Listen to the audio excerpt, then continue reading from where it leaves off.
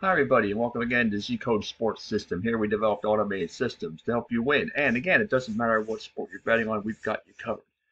Before we get into some NBA playoff action for May the 13th, I want to invite you again to join. You'll have access to the VIP club section. Look at all these great tools you have across the top here to help you make your picks. Okay, so we're into the second round of the NBA playoffs, and this is for Monday, May the 13th, and there are two games scheduled, so we'll take a look at both of them. The Boston Celtics and the Cleveland Cavaliers. Boston comes in average status, and Cleveland comes in average as well. And the series at this moment that I'm recording this is even at one game apiece. You can see Boston winning in a blowout in the first game and Cleveland winning in a blowout in the second game. If you take a look at the over-under, the teams have been involved in games over the line, both games this series. The score prediction has Boston winning on the road by 5 points, 109 to 104. With about 73% level of confidence in the prediction. Boston advanced to the second round of the playoffs by taking down Miami in 5 games, and Boston won 64 games in the regular season, easily the best record in the NBA. And the Cavaliers were the 4th seed in the conference with 48 wins, and they advanced by defeating the Magic in 7 games. If you take a look at the power ranks indicator, see Boston is at plus 26 compared to plus 23 for Cleveland. Cleveland on the upward trend. Head-to-head matchups during the regular season, you can see here as we scroll down through that Boston won 2 out of the 3 games, and every home team was victorious during the regular season. If you look at the stability factor, how consistent are the teams with regard to their favorite underdog status? Boston almost a perfect straight line upward, right? It's a very linear trend here upward at plus 49, and pretty consistent as well for Cleveland at plus 22. The Celtics were 27-14 on the road this season, actually better than the Cavaliers' home record by a game. Cavaliers were 26-15 at home. I like the Boston Celtics to take this one. I like to get them take control of the series with their road win in a game over the line. Oklahoma City at Dallas. Oklahoma City Thunder burning hot down, and Dallas Mavericks are average up. You can see during this season, during the playoff series, both teams won one game. Oklahoma City winning the first one, Dallas winning by 9 on the road in the second one to even the series.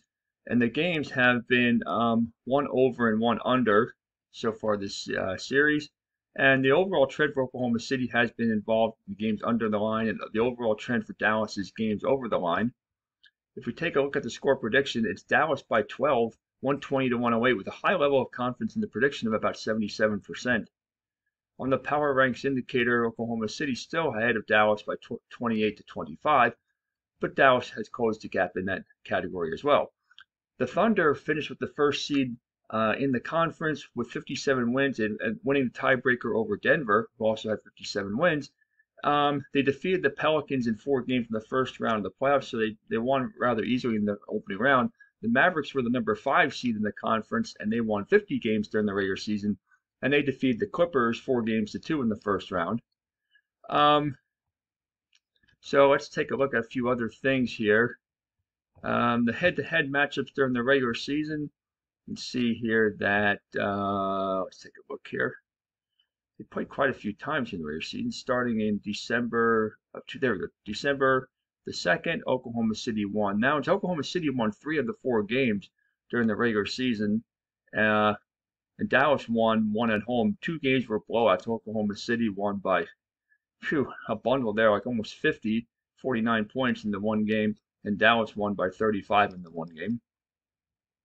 Dallas was 25-16 at home during the regular season, and Oklahoma City was 24-17 on the road, so pretty close to the same record, home and road, as far as that goes. If you look at the stability factor, how consistent are the two teams? Look at this, almost dead even. Look at the line. The trend line is almost identical, right? And there's a little period in here in January where Oklahoma City was above Dallas, but Dallas was a little bit inconsistent. But overall, look at the trend here towards the end of the season. 32 to 31 means both teams are consistent with regard to their favorite underdog status. Here's the thing in this one. It depends on who wins Game 3 as far as how my pick's going to go in this one. If the Mavericks win Game 3, I'm going for the Thunder. If not, I like the Mavericks in a tight game, and one going over the line, perhaps taking overtime to decide it. So there you have it. Those are the 2 games for the NBA playoffs for the May the 13th. Happy betting, and we will see you again next time.